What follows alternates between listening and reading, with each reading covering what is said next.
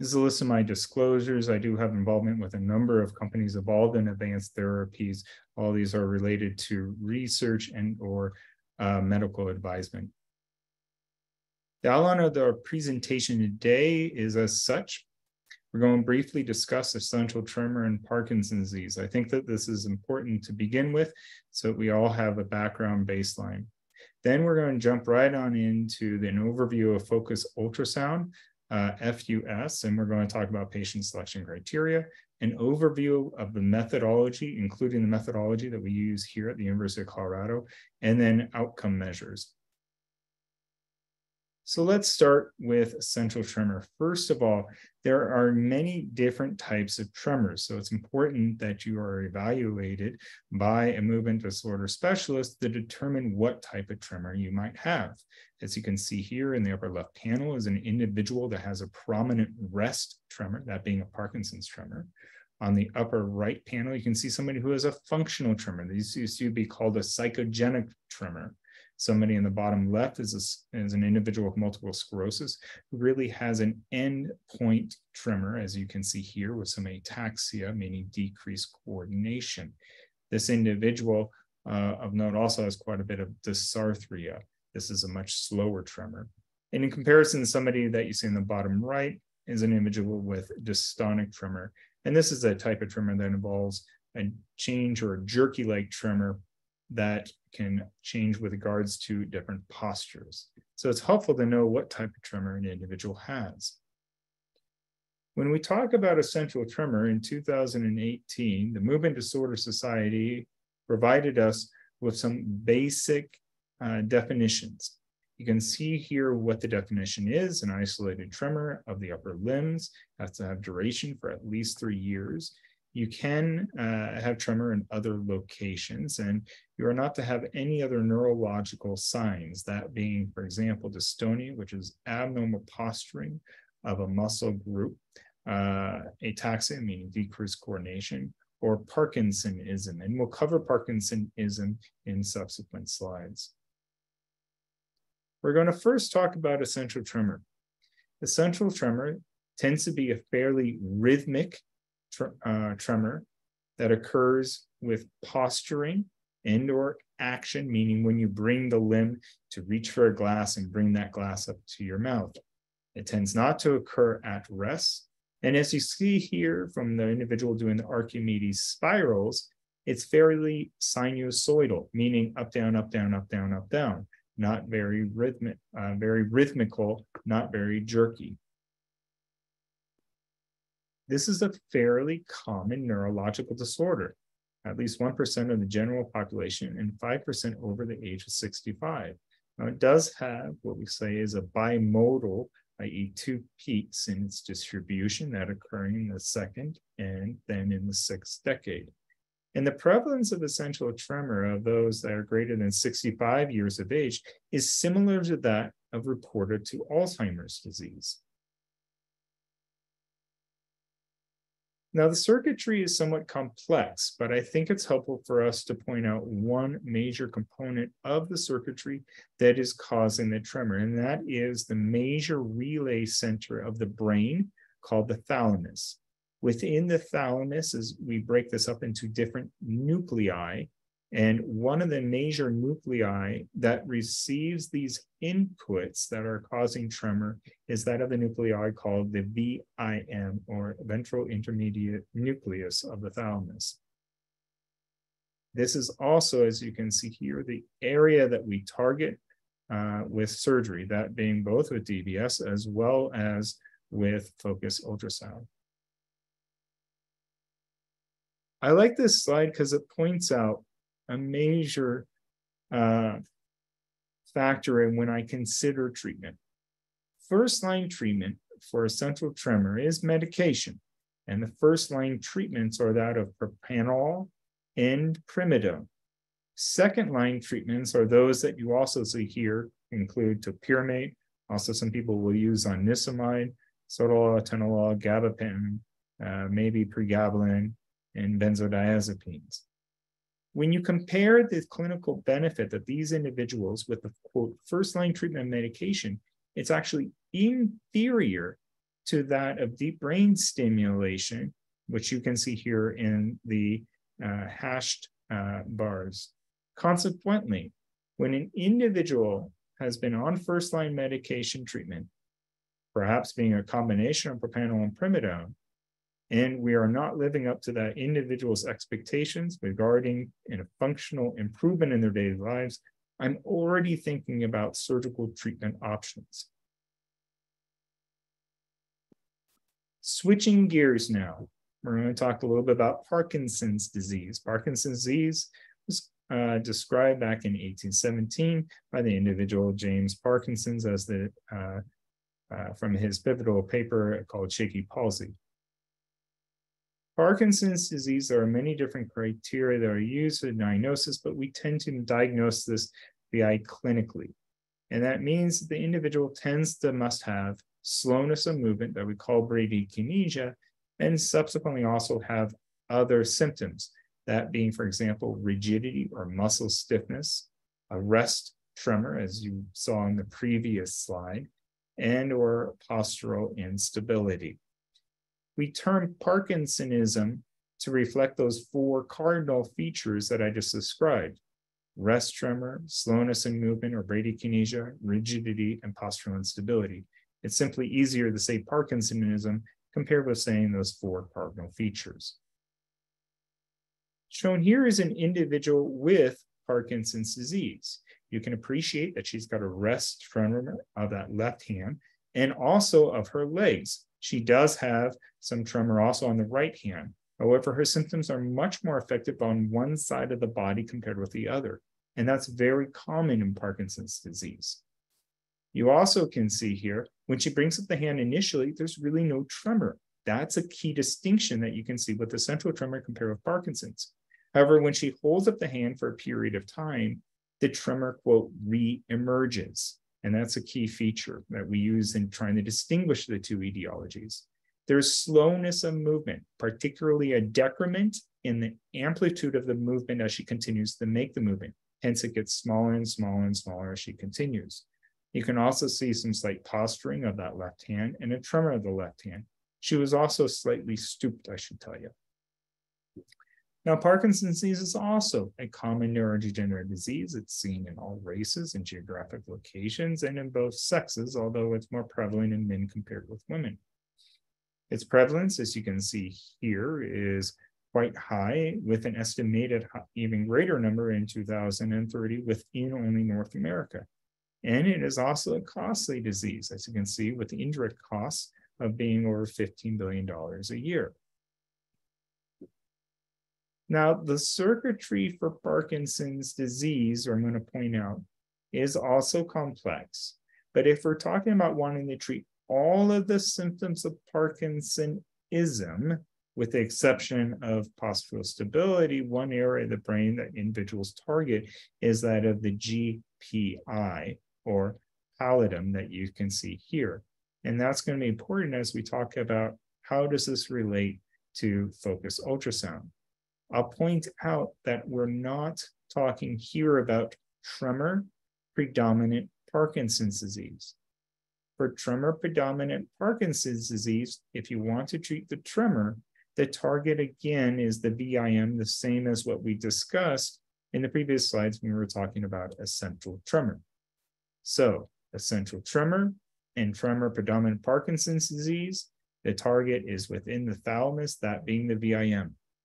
If you want to target the other symptoms of slowness of movement, stiffness, i.e. rigidity, and tremor, the target tends to be, or one of the targets is the GPI, and that's one of the targets that we'll talk about with focused ultrasound.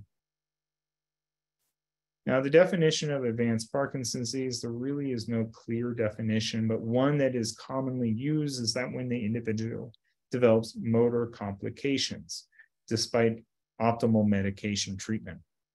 Motor complications are defined by the individual having one or both symptoms, that being motor fluctuations and dyskinesias. Starting with motor fluctuations, that includes when the individual has on and off symptoms. So when they take their medication, they feel very good.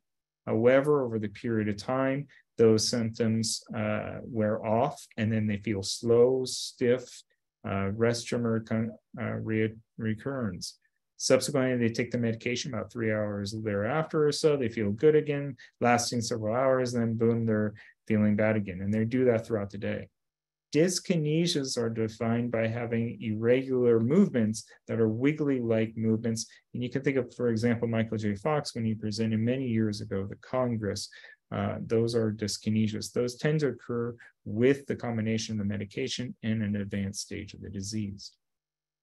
Again, I tend to think about these treatments much sooner. So when the individual starts having motor complications, that's already when I'm starting to talk about these surgical treatment options. Now, it might not be for 1 or 2 years before we really think that they're an ideal candidate, or the patient is really considering that these treatment options are best for him or her, but at least we have the conversation early in their course of the disease. So with now having that baseline understanding of essential tremor and Parkinson's disease, we're going to jump right into talking about focus ultrasound. Now, focus ultrasound has many names already, that being called MRI-guided focus ultrasound, high-intensity focus ultrasound. Yes, there is a low-intensity focus ultrasound, but we're only going to be discussing the high-intensity focus ultrasound for the remainder of the presentation. And or simply, it's also termed focus ultrasound. For the remainder of the presentation, as I've been doing, I'm going to address this really for simplicity as focus ultrasound. Focus ultrasound involves providing ultrasound waves that all converge upon a common point. Now, there are 1,024 elements, as you can see here, that are a half sphere over the head of the individual. And by having all these elements that emit ultrasound rays, they can converge on one common point. And where they converge can create heat. And that heat is what we can monitor and measure during a sonication to then create a high enough temperature to create essentially a burn. And we'll cover that in subsequent slides. As I mentioned, the main target for tremor and for tremor predominant Parkinson's disease is that of the VIM that you can see here. For the other symptoms of Parkinsonism, again, it tends to be the globus pallidus if we're talking specifically about focus ultrasound. Now, what are some of the benefits of focus ultrasound? Well, first of all, there's no incisions, okay? It doesn't involve placement of a burr hole, for example, through the skull to be able to have access to the brain. It's performed in an outpatient setting. After having the focus ultrasound, the patient goes home that same day. We perform it awake. There's no general anesthesia. And as you'll see, we're able to obtain real-time thermal measurements. And this is important as we're trying to evaluate if we're creating that heat exactly at the target that we want it to be at. We can also perform low temperature sonications that I'll cover to evaluate for clinical benefit, but also to ensure that we're not inducing any adverse effects. And what's really exciting for everyone is the results are immediate. Right there on the table, you can see that the tremor goes away. Now, MRI-guided focus ultrasound is FDA approved. You can see here, with regards to medication refractory essential tremor, it's actually approved back in 2016 for one side of the brain. Recently, it was approved for both sides of the brain to be performed: left side brain, right side body, right side brain, consequently left side body. However, it must be separated by at least 9 months between each operation. Tremor predominant Parkinson's disease is also approved. You can see here I have it as potentially covered by insurance. We ensure that it is covered by insurance prior to actually performing the procedure, so that obviously the individual does not get hit with a large bill. And it tends to be we're able to get it approved because most individuals with tremor predominant Parkinson's disease have, at least in the past, been diagnosed with essential tremor. You can see here also very recently at the end of 2022, Parkinson's disease, okay, we're not talking about tremor predominant Parkinson, we're talking about the other symptoms of Parkinson's disease in targeting that GPI that was also recently approved, although it turns out to be covered by insurance. You can also see some other symptom diseases that are also approved for focused ultrasound. Now, there are a number of resources, but actually one good resource is Insight Tech itself. They have the Connect program, and I know they're continuing to develop this program. They have a website, a telephone number, and even an app. They perform an initial evaluation to see if you could be a candidate, and if they think you might be, they provide your reference to centers, as you can see here, the number of centers throughout the United States, to be able to contact them, to be able to see about learning more about the procedure and considering actually if you're a candidate and undergoing the procedure itself. The success of focused ultrasound really is dependent upon two main factors, that being appropriate patient selection. And I think you got a flavor for that when we're talking about different tremors and making sure that the individual has the correct type of tremor that would respond to the treatment, and also surgical targeting, and we'll cover that in the subsequent slides. Some basic criteria is an individual has to have a dense enough skull. And now what do we mean by that? We're not talking about a thick skull. We're talking about a dense skull. And there's two main reasons for that. One reason is that the ultrasound rays do much better in going through dense material as opposed to very spongy like material if you got a really thick skull that was very spongy. And that's also because the skull would absorb the energy if it's very spongy. Think about a sponge absorbing the energy. And unfortunately, if an individual does have not a very dense skull, then that individual A might not be a candidate, or B, they might experience quite a bit of pain going through the procedure because what's happening is you're providing that energy to the skull, and the skull, obviously being a bone, can experience pain. So we calculate, for example, what the density is of the skull prior to the individual obviously going through the procedure, and we do that by the individual getting a CT scan. If an individual has significant gait impairment, then I certainly inform them that there's a risk that this gait impairment could worsen with focused ultrasound. And we take great care in our targeting if the individual has a gait impairment. I might modify the targeting slightly based upon that. And then you can see some somewhat relative exclusion criteria. Claustrophobia, most patients were able to get through that because we have them in the sonication and MRA, and then we pull them right out between sonications. Obviously, if they can't remain still during the procedure, if they have metal in their body, they're not. And then obviously, if they've got brain abnormalities or previous brain surgery, they might not be a good candidate. You can also see the definitions with essential tremor and tremor predominant Parkinson's disease. They obviously have to be tried on medication and deemed to be medication refractory, and also they have to be of a certain age. I think when we talk about the procedure, it's easiest to actually track a patient of ours throughout this procedure for you to understand what was the experience. So the first patient, well, the patient we'll discuss is an 82-year-old right-handed woman who noted to have significant right hand posturing and action tremor with the onset of 15 years ago.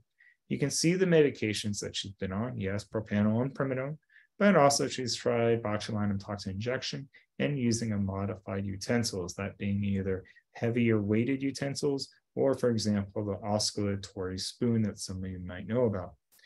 Her goals overall were to improve her writing. She used to be a teacher of note, and she just wanted to be able to eat, cut, use a fork, for example, to feed herself.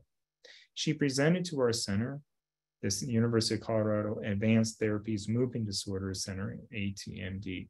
She was very reluctant to, quote, have surgery, given her age and other comorbidities. And she really was not interested in having multiple follow-up visits, i.e. seeing the doctor a number of times, which is somewhat of a requirement for DBS programming, as you have to have multiple programming sessions thereafter. You can also see her of note, her handwriting, and we'll look at her handwriting here. The handwriting was fairly illegible, as you can see. It's very sinusoidal. She might have a little bit of tremor also on the left hand, but it was so predominant on the right hand. And really, that was the hand she used for her everyday life activities. She's simply writing the question saying, writing the sentence here saying, this is a sample of my best handwriting. And I think many of you might also perform this. And again, this is the Archimedes spirals that she's trying to complete, staying between those two lines to complete a nice spiral. We also have her doing line drawing, and just like you saw in the previous patient, they have quite a bit of a sinusoid tremor. She had such a hard time even getting the pen on the paper to get started with just doing a line. You can imagine how difficult that would be for her actually to bring up, for example, a fork to her mouth. So she came in, we evaluated her, she got a CT scan, okay? Her skull density was appropriate. We reviewed with her the procedure, and then and we'll go through how we do this as well. In subsequent slides, we, as a team, approved her for focus ultrasound. Now, one important point is the targeting. We spend a lot of time, and a number of centers also do this, spend a lot of time on actually ensuring that we're targeting the right area. And this is where the predominant amount of time is spent. There are a number of different ways to target the VIM. And I'm going to go through those ways, and we use all of these to ensure that we're accurately targeting the VIM. The first way is by indirect coordinates. And what does that mean? That means, as you see here, the X, Y, Z coordinates on the bottom left.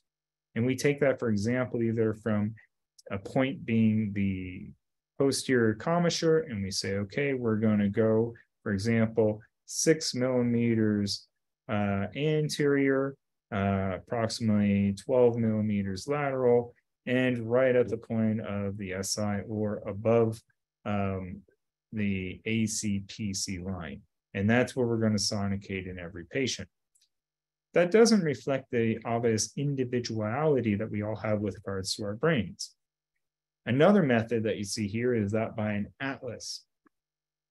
This is a atlas that is drawn, the computer thinks, is drawn to best match what the computer thinks is the VIM. I should point out here, you can't see the VIM on an MRI. As you can see, there's no identifiable area saying this is the VIM here on this T2 MRI. So you can use an atlas that the computer generates, thinking that this is likely the area that we want to target. We also use DTI, and that means tractography. And this is individualized to the person. And in this, what we're looking at is different tracts of the individual, okay? So for example, in pink here, we have the motor tract that we call the cortical spinal tract. This is the tract that's involved in movement. We want to avoid that area because if we knock out, i.e. burn that area, and what I really am referring to is we're inducing a stroke, by the way, then the individual won't be able to move. In blue is the sensory pathway. If we lesion or expand the lesion too far this way, the individual might not be able to feel. So we want to avoid that pathway. In comparison, in yellow, this is the dentorubral thalamic tract. This is the area of the brain that we do want to target. This is that area of the brain that is involved in the tremor. And you can see here we get it in 3 different planes. This allows us to make sure that we're targeting A, the area that we want to target, individualized to that person, as well as ensuring that we're avoiding areas that are in close proximity that we very much want to avoid.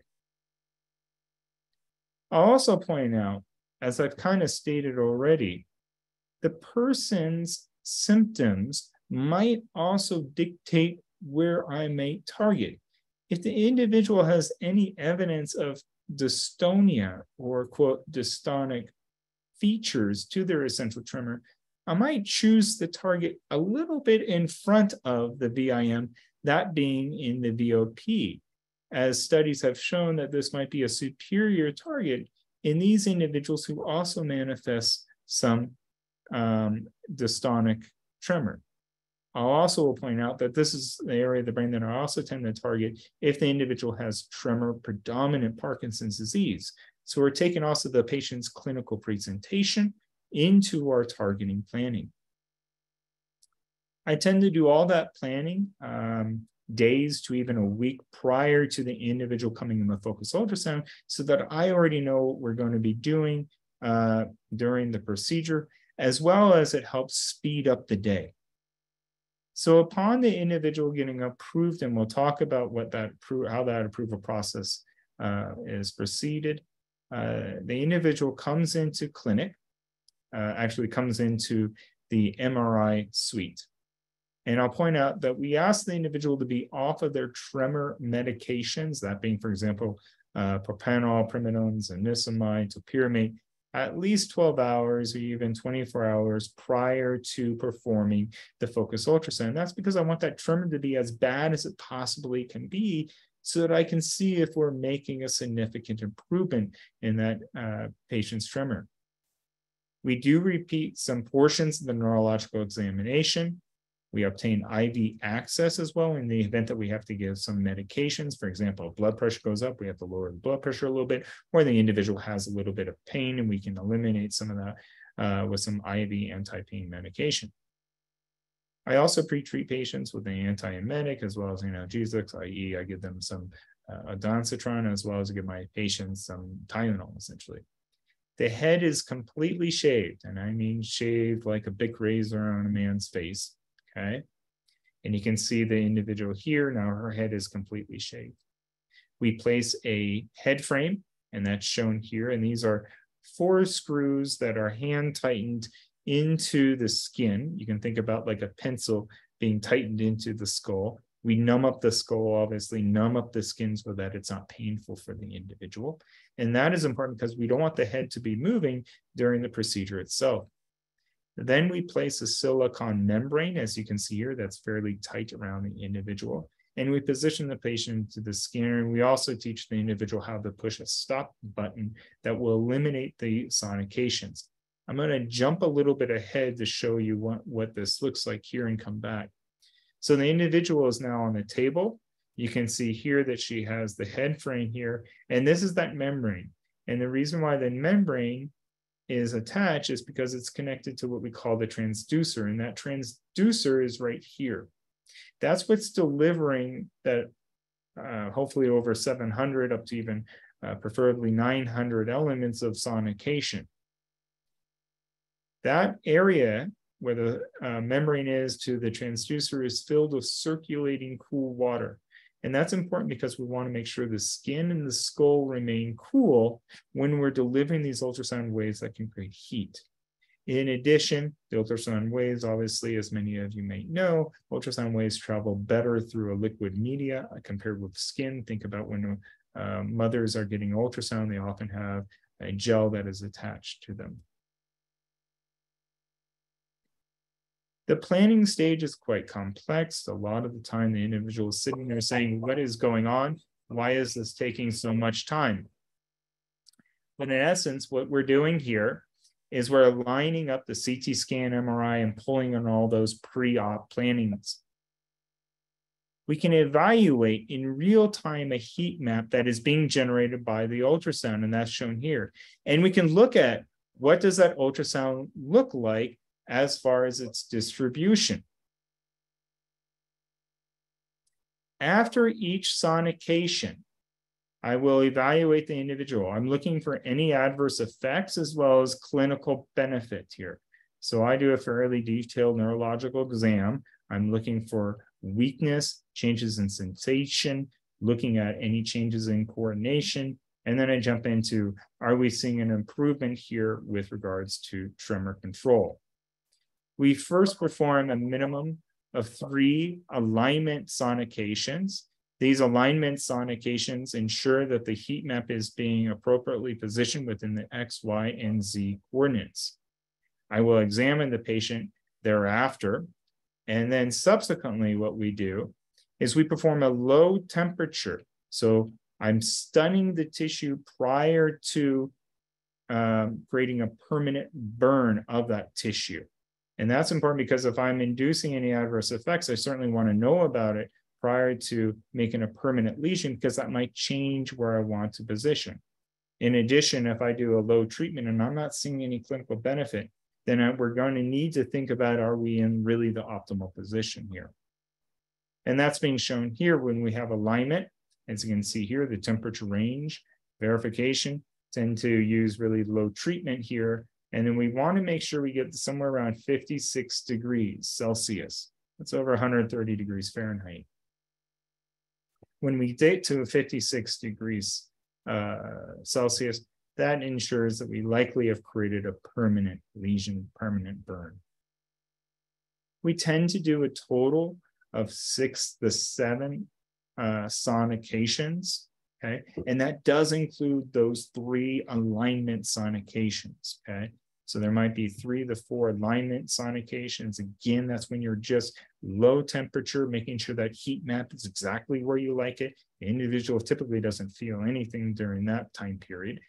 And then we do a low treatment, 1 or 2 of those, and or 1 or 2 higher treatment sonications to really create that burn. You can see this individual, as I was showing you throughout this entire case, her pre-op. Then you can see after she's had her alignment sonications, and her we did a total of 4. And you see there's some notable improvement here. That gives us a hint that this might be a very good target. Subsequently, you can see at this sonication what her tremor control was. After we've performed what we think we completed the sonications, we got a really good treatment outcome, we don't see any adverse effects, we think that we're completely done here at this point. There's no need to consider sonicating anywhere else within the brain. We have the patient come off of the table. I remove the head frame, I remove the diaphragm, and then we obtain an MRI right then and there, because the MRI machine, after all, is right next to the individual. And the reason why I get an MRI right then and there is because I want to ensure that I see a hole, that I see that we've created a stroke, a focal stroke. I want to make sure that we didn't just create swelling, and that as swelling resolves, the tremor would return. I want to know that there's a hole there and that the tremor, I'm more confident, is truly gone. In addition, I want to see if there's any blood. Very common and actually encouraging to see a little bit of blood product within the lesion. And I also take that MRI and merge that with my pre-plan, because I want to see, does this align with what we had intended to do? And you can see here in this individual that yes, we did indirect targeting, so we can know where we are with relation to indirect targeting, but then we also can look at where we were with the atlas, and we can also see that this lines up very nicely with the tractography, that being the DRTT. And that, by the way, I'll point out, it did not expand into the sensory pathway, nor into the motor pathway, that being the corticospinal tract. So that's all nice, but then I also want to see the patient the next day.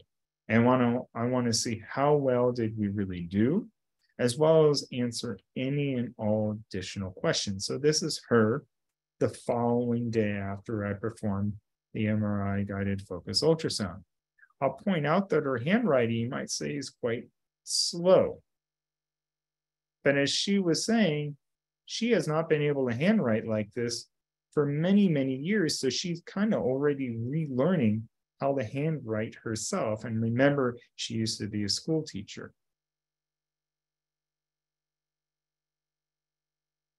I'll note that she still has the tremor in the left hand, and that was not treated. We were really aiming to improve the function of that right hand.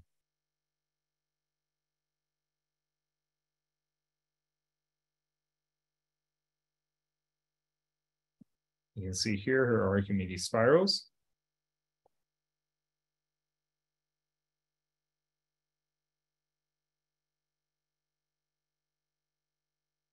Which is significantly improved compared with her ability to perform this task prior. Her straight line drawing, she's able to get the pen right on the paper right away, and voila.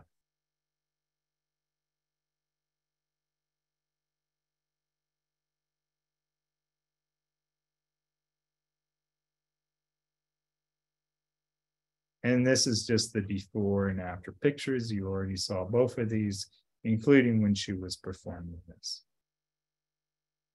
So how does this align with this one patient that I just wanted to take you through with regards to the outcomes? Well, we tend to see about a 50% improvement in hand tremor, 70% or so improvement of the postural tremor. Disability, because they're so disabled because of this tremor, is also significantly improved, and the quality of life is improved by 40 to 50%. Those are huge numbers. But I also want to point out that these numbers, as you can see, are sustained out to at least 3 years, and there's smaller studies that even demonstrate that it's extended even out to 5 years. So if we're able to ensure that we've really created that focal stroke right there, the tremor tends to not return. Now, there could be a progression of their essential tremor, but the tremor that the individual actually had at that time is significantly improved and appears to, at least in these studies, be sustained. We have a similar finding when we look at tremor-predominant Parkinson's disease, that looking only at their tremor component with a sustained benefit in their tremor and a significant reduction of their tremor as well. If we're talking about bilateral focus ultrasound, you can also see further improvement of their overall tremor, as one would expect, i.e. improvement of both the left and right hand tremor. But I'll point out that we must also be very cognizant about any potential adverse effects that might occur. You can see here in these 9 patients, in the first studies that was really performed with bilateral focus ultrasound, some of the impairment that we can see here in gait, as well as what we can see here potentially in an impairment of some coordination.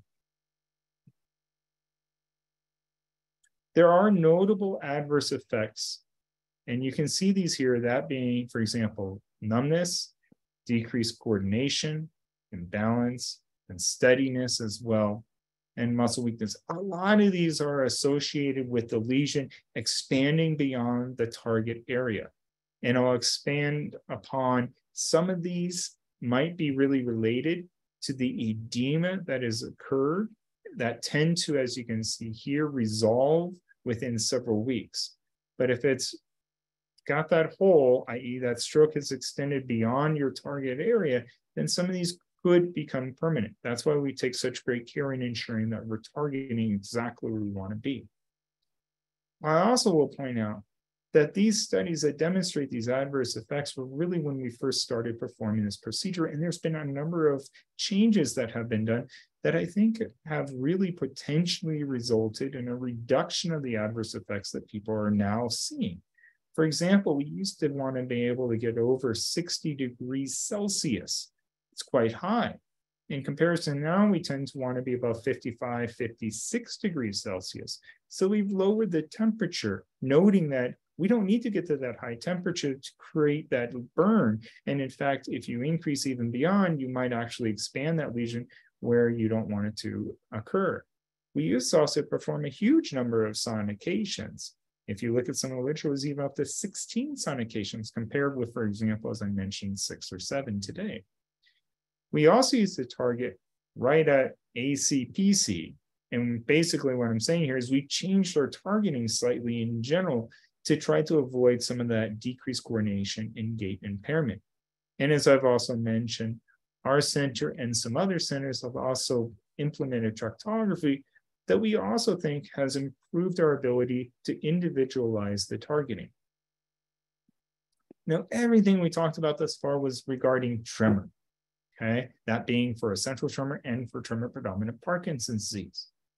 What about that thing that you were talking about being Parkinsonism, that being the rigidity and slowness of movement as well, when you mention that target called the GPI. And we call that, when you create a lesion there, a stroke there, a pallidotomy. What is the data with regards to this? Because this has also been, as you note, recently approved. This study actually just came out very recently. You can see here the number of individuals with Parkinson's disease who had a focus ultrasound performed. N is equal to 65 here on that top left panel. And there is a number of individuals, 22, who also received a sham, meaning a fake focus ultrasound. So they went through the whole procedure. They thought they had focus ultrasound. They didn't know it themselves, whether they did or didn't. And then we look at what the clinical outcomes are here. And we looked at clinical outcomes at 3 months. And I must admit, I was really hopeful that these results would be much more promising compared with what we're seeing here. 30% of individuals, okay, really did not have any response at all. That's a really high number, in fact, in my opinion. And when we even look at what was defined as a clinical response, the bar was set fairly low. They just had to have an improvement of the dyskinesias or a slight notable improvement of rigidity, slowness of movement, and some tremor. You can see here, however, that it was relatively safe and well tolerated. Consequently, I think that if somebody is really interested in having a pallidotomy performed, they really need to discuss this in great detail with their clinician to have realistic expectations about what the outcomes may be. I want to provide some distinguishing points about us as Essential. First of all, we're a very comprehensive advanced therapies and movement disorders center. We have a very large team. Our team consists of 4 movement disorder neurologists, 2 neurosurgeons who are stereotactic functional neurosurgeons, meaning this is mainly what they perform, physical medicine, rehabilitation, neuropsychology, neurophysiology, nurse navigators, PT, OT, speech therapy as well. When an individual comes into our center, and this is a list of all the personnel, they're first evaluated by myself. If we think that they're a good candidate and we want to go, i.e. the patient's family, myself think that they might be a good candidate, then what we do is we obtain that CT scan. Thereafter, after obtaining the CT scan, what we do is I discuss the patient with the entire team. And you can see the individuals here. We do this virtually, of course, because we want to take a team approach to ensure that we thought about everything and that there's no other concerns. Subsequently, I inform the patient as to whether they're a good candidate, yes or no. And if they are, then we move forward with the procedure as I've already outlined.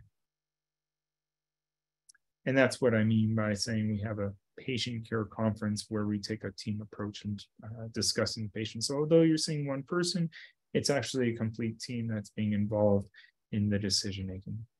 I also do note that we do have quite a bit of experience with targeting because we do a lot of deep brain stimulation as well. And we implement DTI in what we think is improving our targeting. I also will note that I perform a lot of examinations after the sonication. I'm not just looking at the tremor, I'm looking at a number of different features and ensure that I'm really targeting that area exactly where we want it to be and avoiding areas we want to be able to prevent sonication from approaching. I think it's a very exciting technique. I think the indications for focus ultrasound, by the way, are going to expand dramatically. As you can see here, just the annual number of ophthalmologists that has skyrocketed high from 2016 up to 2020, and it's even greater than this now. And also you can see the huge number of explosion of publications that have also come out with regards to the research in focus ultrasound. We're going to have improved procedural techniques, and you can already see those as from what I've discussed, increased number of indications. and hopefully improvement of our insurance coverage. Well, I thank you all for your attention today on a Sunday. In addition, I provide you with a direct email address that you can send an email directly to us, and we'll answer all any questions, and or if you want to be able to be seen at our center. I know there's a number of questions, and I'm happy to take them at this time.